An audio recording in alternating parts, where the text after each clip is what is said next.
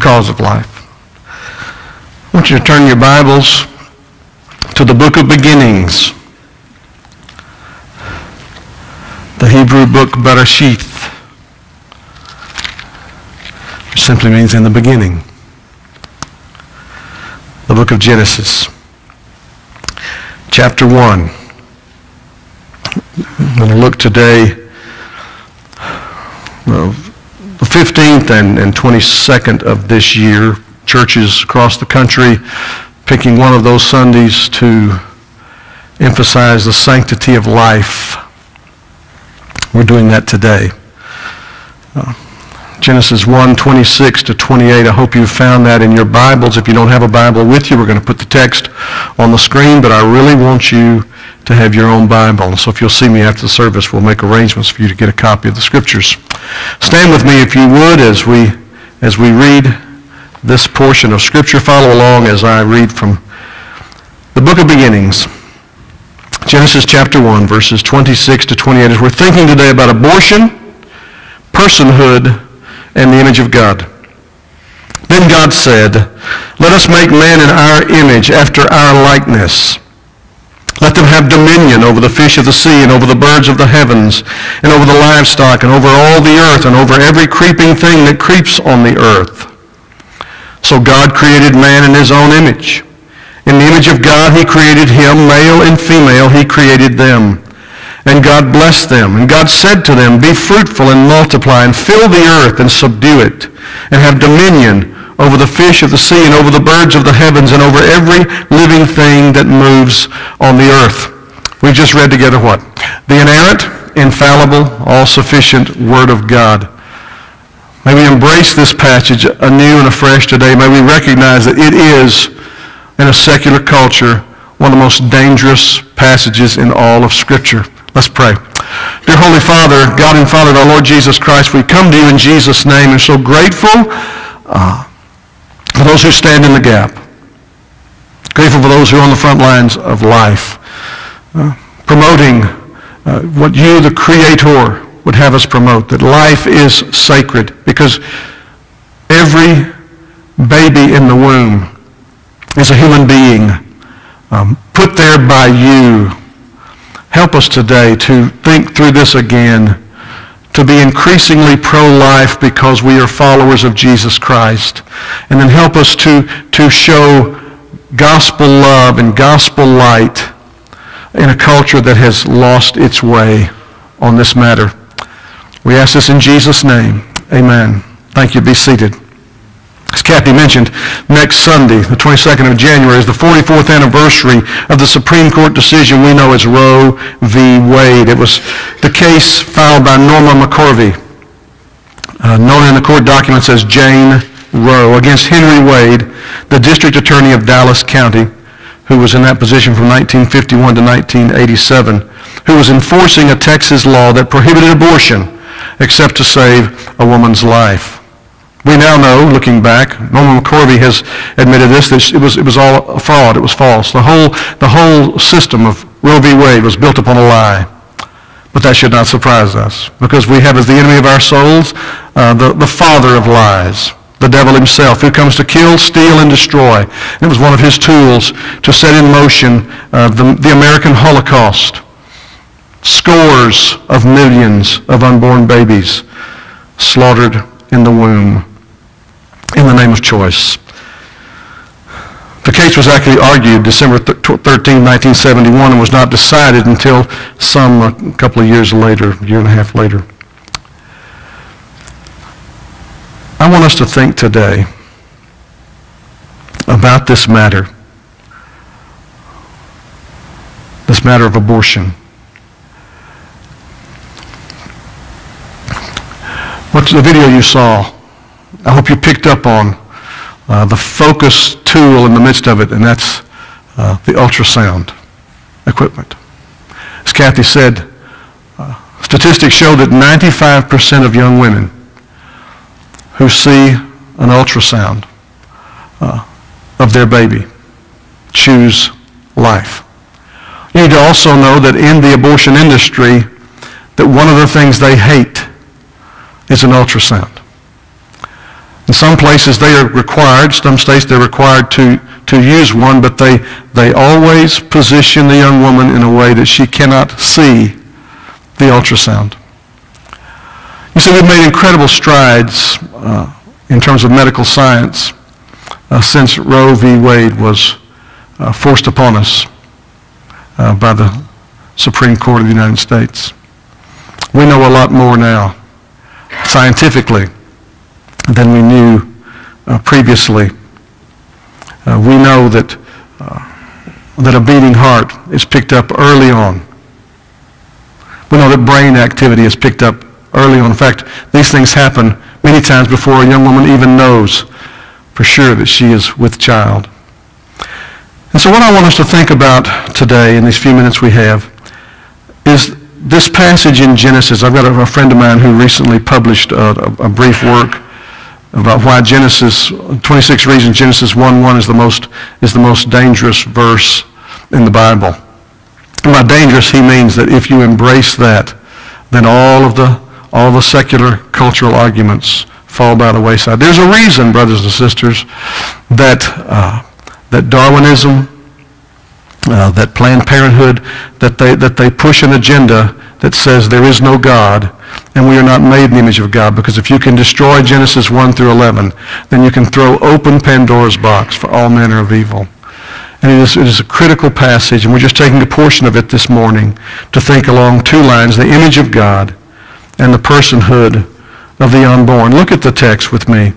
Genesis 1, 26 to 28. God says, notice the language here. Focus in on this. Let us make man in our image, after our likeness. Let them have dominion over the fish of the sea, over the birds of the heavens, over the livestock, over all the earth, over every creeping thing that creeps on the earth. God created man in his own image. In the image of God, he created them. Male and female, he created them. Look at the language there. The image of God. One writer has said that the image of God and human personhood is a twofold argument that has got to be advanced, embraced, understood by the church if we are to win the day in a culture of death. If we're going to replace it with a culture of life. This image of God, this imago Dei it's called,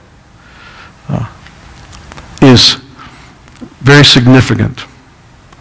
The scripture in Genesis 1 challenges the notion that we came here through a process of evolution.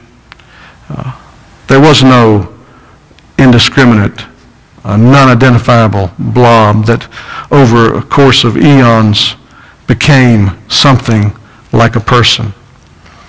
This text before us this morning and others in the scripture that support it tell us plainly that God, the God who created everything, created male and female, created human beings, the image of God. Exodus 20:13, part of the Ten Commandments, and is cited again in Deuteronomy 5:17, says, you shall not murder, you shall not take the life of another person. The reason for that is because the scripture recognizes that every human being from the moment of conception is a creature made in the image of God. That we don't become at some point along the way viable human beings, but we are from the moment of conception. This narrative makes it clear that the same God who created the heavens and the earth crafted humanity. You remember in the Genesis narrative that God created, said it's good. And there was evening and there was morning and the days began to count. He created and it was good. He created and it was good. And in the passage before us this morning,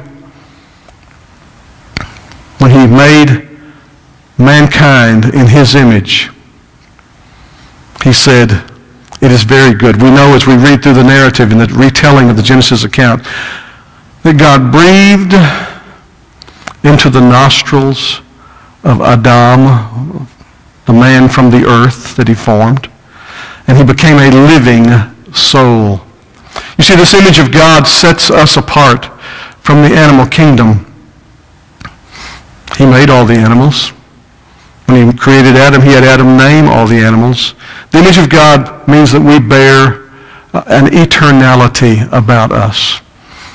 Everything else God created goes away. It either wastes through decay or time. Even the beating heart of animals stops at some point. But we alone in all of creation, human beings in all of creation, when our beating heart stops, we enter into eternity because we have a soul. If you listen to the children who are catechized, what did God give Adam and Eve besides a body? The answer is he gave them a soul that will never die. When you ask them, how do you know that you have a soul? The Bible tells me so. It is that which sets us apart from the animal kingdom, the capacity to relate to our Creator rationally, to have personality, to have, as the Scripture says, he has set eternity in our hearts. Every human being, the hardest heart you know, the most angry person you know who seems to hate God and hate the things of God and hate the Word of God, has eternity in his or her heart. And we need to remember that, by the way, when we are discussing this and debating this and asserting this, that even when we're speaking to people who hate us because we stand for life, and in their minds we stand against a woman's choice, we need to remember that they too are creatures made in the image of God. We must approach it with a gospel tone, with gospel light and gospel love, and not betray the position we stand. We're told that murder is wrong because it is the taking of the life of someone made in God's image. It is the slaughter of an image bearer. The Scripture tells us that we were created for a purpose, to glorify God. Again, in the Catechism, we ask our children, who made you? God made me. What else did God make? God made all things. Well, why did God make you in all things? For his own glory. Or as we ask in the more advanced catechism, what is the chief end of man? Man's chief end is to glorify God and to enjoy him forever. That's uniquely human, that we can praise God. Yes, the heavens declare the glory of God, as we sang an allusion to that earlier today. But only human beings can take up the name and praise their Creator uniquely. We are made in the image of God.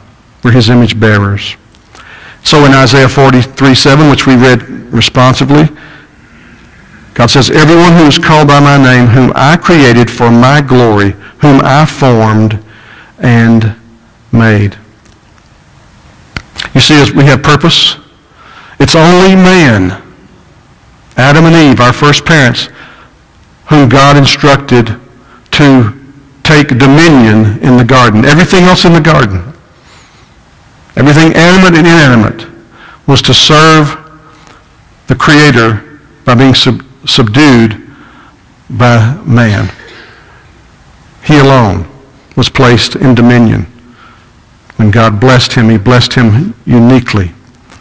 He would be the one who would care for the garden. He would be the one who would show the way of God. He and his helpmate, and no other, nothing else in creation, would do that. It was the unique task of man. Genesis 2:15-17 says, the Lord took the man and put him in the Garden of Eden to work and to keep it. And the Lord commanded the man, saying, you may surely eat of every tree of the garden, but of the tree of the knowledge of good and evil you shall not eat. For in the day that you eat of it, you shall surely die. You see, we don't read anywhere that God commands in that sense of accountability to any of his creatures. And it's only man, and man is accountable because he is a creature made in the image of God. And we could read just passage after passage, but I want it to grip you today, that we are for life. We are for life in the womb. And we're going to show you why the Scripture teaches, how it teaches that life begins at conception. We are for life in the womb. We are for life at its beginning. And we are for life at its end. And it's not surprising, it should not be surprising to us, that a culture that denies that God is the author of life will have no problem along the way choosing who gets to live and who doesn't get to live at both ends of the spectrum. You see, being pro-life and against the abortion of unborn children in the womb also means that we are for the elderly, for the infirm, for the severely handicapped. Why is that? It's not because we're more emotional than others. It's because our Bible tells us that everyone, at every stage of life, is made in the image of God. Second thing I want you to think about is the personhood of the unborn. Look at our text again. Notice the language of personhood that's used. God said, let us make man in our image, after our likeness. Let them have dominion over the fish of the sea. He goes on down in verse 27. God created man in his own image. In the image of God, he created him. Male and female, he created them. And he blessed them. And as I said earlier, gave them dominion over.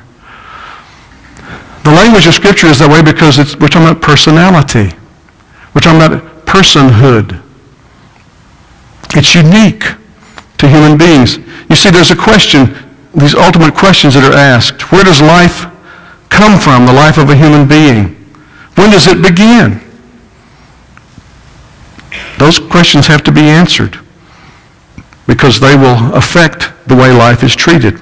I referenced earlier, we have some incredible scientific data available now that was not when Roe v. Wade was made the law of the land.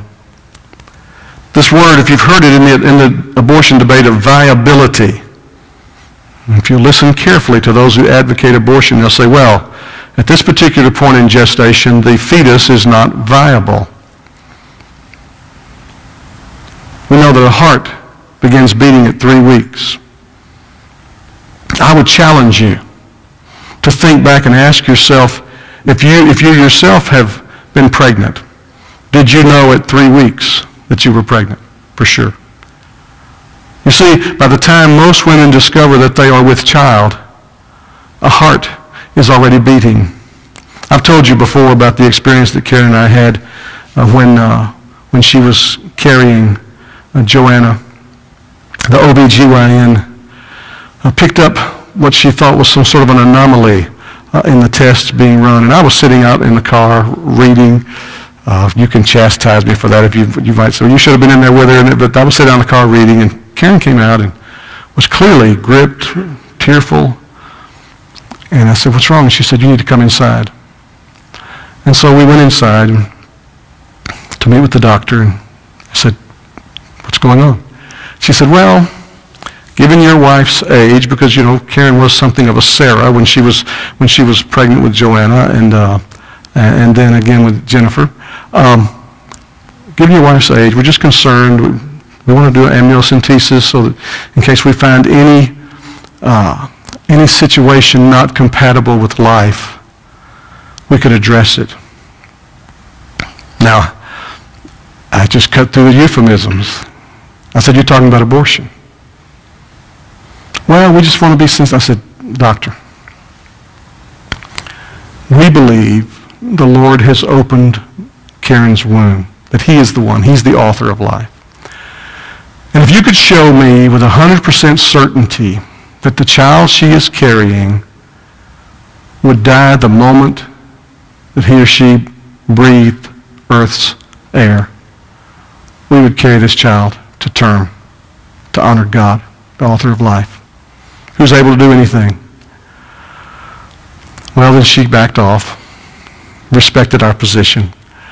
But it was an interesting encounter because for the first time I was brought into the arena of the cleverly disguised language and euphemisms that are used to promote abortion. Of course, As the story goes on, God gave us a beautiful baby girl, and she's here today and is about to give us a number 11 grandchild. Clearly somebody had it way wrong. You see, when we think about personhood, the heart beats at 3 weeks, brain waves at 8 weeks, ability to feel pain at 9 weeks. We know these things. And everything we found out medically supports what the Scripture teaches. There's not been one medical discovery on this matter of life in the womb that's countered the Scripture. It all supports it. You see, the psalmist said long before there was ultrasound in Psalm 139, verse 13 and following, "For you formed my inward parts. You knitted me together in my mother's womb. I praise you, for I am fearfully and wonderfully made. Wonderful are your works. My soul knows it very well. My frame was not hidden from you when I was being made in secret." Listen to the Scripture's language of conception. "Intricately woven in the depths of the earth. Your eyes saw my unformed substance. In your book were written, every one of them, the days that were formed for me, when as yet there was none of them." Our sovereign God, who sovereignly created all that there is and sovereignly oversees all of life, sovereignly opened the womb, and he's the one who allows a woman to conceive. Jeremiah said it this way in Jeremiah 1:5, "Before I formed you in the womb, I knew you." This is God speaking to him. "And before you were born, I consecrated you. I appointed you a prophet to the nations." We read during the Christmas holidays the birth narrative where Mary visited Elizabeth. And Elizabeth reported that when she heard Mary's voice, that the child in her womb leapt with joy at the voice of her Lord. Throughout the Scripture, persons. The little being formed in the womb is a person. David, speaking about his sin, I want you to hear this now because this is so critical. He's not talking here against abortion. He's not talking for life. He's simply stating a matter of fact. Hear this in Psalm 51, verse 5. As he's confessing his sin, this is the penitential psalm, he says, "Behold, I was brought forth in iniquity, and in sin did my mother conceive me." He is not talking about the circumstances surrounding how his mother came to conceive him. He is talking about his nature at conception. Brothers and sisters, sin is only meaningful when it is attached to personhood. Sin is not an abstract concept. Sin is very concrete. It is sin of a human being against the law of God. Animals don't sin against God. The mountains don't sin against God. It is only human beings made in the image of God who, as a part of that image of God, are given the capacity to obey God or disobey him. Listen to David. "In sin did my mother conceive me." The Scripture is replete. We could go through passage after passage where the Bible speaks about children in the womb as children. Genesis 25, 21 and 22. The children struggle together within her.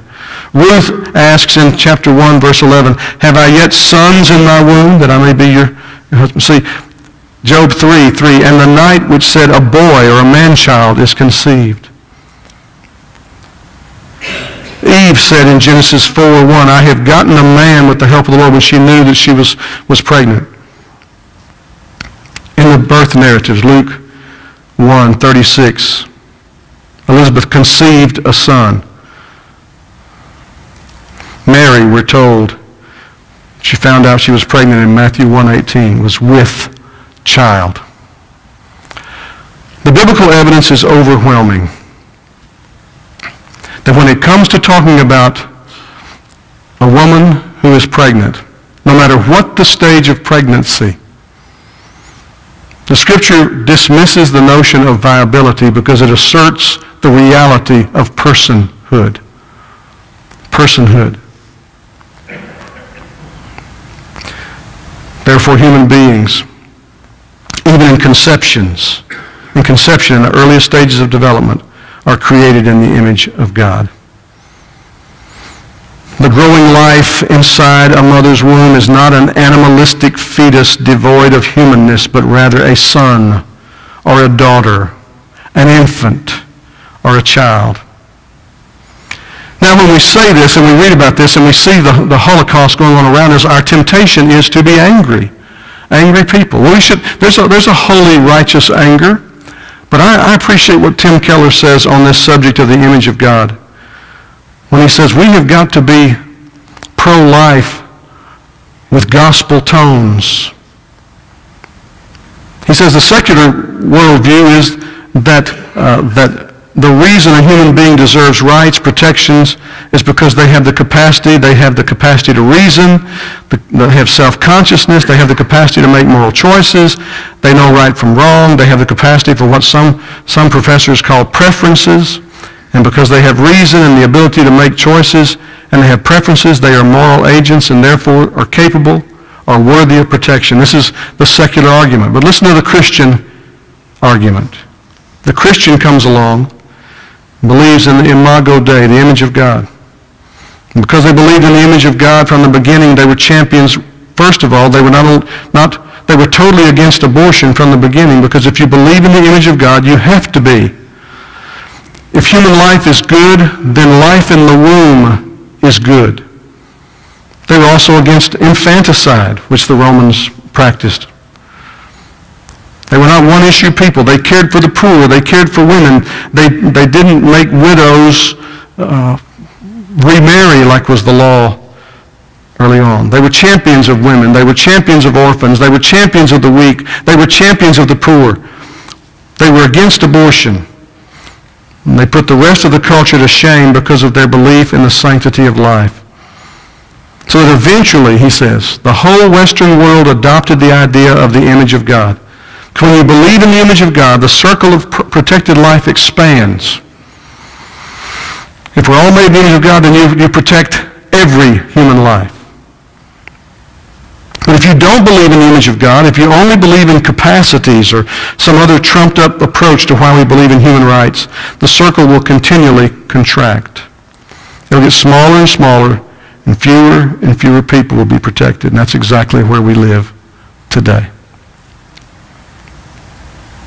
He asserts that if we took the image of God seriously, first of all, regardless of what the law of the land says, we would know that abortion is a violation of the image of God. And we would be against abortion wherever we find it. We would be, if we're truly evangelical pro-lifers, we're against abortion. We take a no exceptions position on abortion. When I was in Louisiana and we worked with the Louisiana legislature to try to get a law passed that would be a no exceptions, what we called a clean bill. The argument before the court, when it didn't happen, the court said, so you want to protect all these children in the womb except those the result of rape and incest, except when the life of the mother is jeopardized. And the court asked the question, what other citizens get left out by exceptions in a law to protect life? The only responsible position of Christians is pro-life, no exceptions. We should stop forever the murder of innocent children because of the crimes of those outside them. A relative in the case of incest, a criminal in the case of rape. We would know abortion's wrong. Secondly, Keller says, the women who've had abortions, the men who've helped them have abortions, would not feel like scum when they're encountered by the church. If we believe in the image of God and say abortion is wrong, we wouldn't make women who have had abortions feel terrible. And I agree with that. Now I want to close. Statistics show that while these multiplied millions of babies have been put to death in their mother's womb, that we are seeing signs that we are winning. The numbers are beginning to drop nationally. We're seeing signs happen in state legislatures and before state courts that are encouraging, that will one day reach the Supreme Court. Most recently, January the 4th, the Alabama Supreme Court unanimously recognizes personhood of unborn children. There was a case before them, Stinnett versus Kennedy, where Kimberly Stinnett sued Dr. Darla Kennedy, her doctor, an OBGYN doctor, alleging malpractice because the unborn child within her died. The court went back and forth and looked at different legal precedent, and came to this conclusion. They defined the word person to include preborn children from the moment of conception without regard to viability. Alabama joins Illinois, Louisiana, Missouri, Oklahoma, South Dakota, and West Virginia, allowing wrongful death actions toward preborn children. And slowly but surely, brothers and sisters, the discussion of viability is going by the wayside. One attorney said, this case has clarified the law in Alabama by not extending criminal immunity to civil litigation where negligence has caused the death of what had heretofore been called a pre-viable fetus. The court emphatically held that malpractice law gave sufficient protection to healthcare providers, and that's gone by the wayside with the California decision.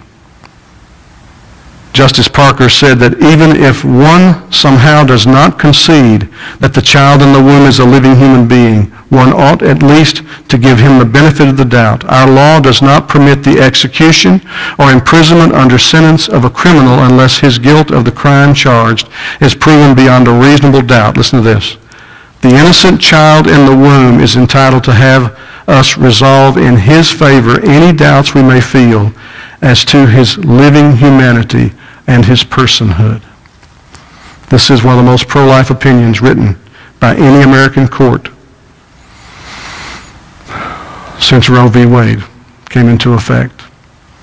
Brothers and sisters, we are pro-life because we're created in the image of God. We're pro-life because when God made us, he made us persons.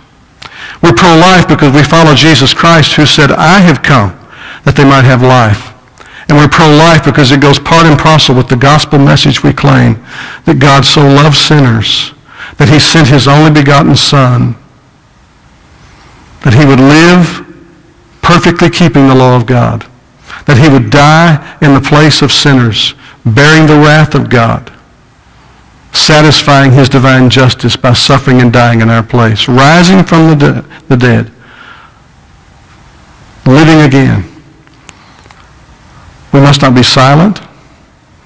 We must not be mean.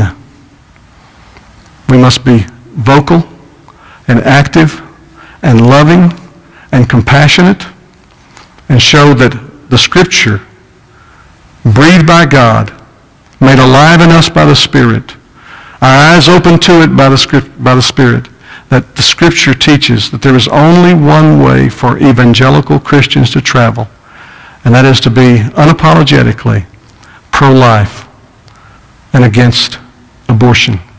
Someone say, well, aren't you pro-choice? I'm absolutely pro-choice. I want to bring light to bear so that a woman recognizes that the only legitimate choice, the only dignified choice, the only choice that will bring her sense and deliver her from insanity long term is to choose life. Let's pray this week. There's always a big to-do. Let's pray as this anniversary approaches. Let's pray as the incoming president and his administration will have the opportunity to select 1 to 2 to 3 to possibly 4 Supreme Court justices. And let's pray that God will bless this nation with gospel light as we return to a time when we recognize that to take the life of an innocent child in the womb is to assault the very image of God. Let's pray. Dear Holy Father, God and Father of our Lord Jesus Christ, we come to you in Jesus' name. We're so grateful for your word. We're grateful for our moms who chose life. I know for my own mom, it was a problem pregnancy, and I know how she was discouraged to bring me to term. And I'm thankful she chose life. I'm thankful she loved Jesus and wanted to follow Jesus. And we pray today as the church that you'll help us to stand, help us to reach out in love. May we not be found as being mean-spirited and cruel and saying unkind things to women who have faced this challenge and made wrong decisions. Let us show to them with word and deed that the gospel is the power of God unto salvation to everyone who will believe. That by your grace and for your glory, there is always a way forward. There's always a way back, always a way to come to embrace life as we embrace you, the life giver. So we pray for all the folks here, whatever their experience is with this, whatever their journey has been, for those they may know, help us to be light and life and love in this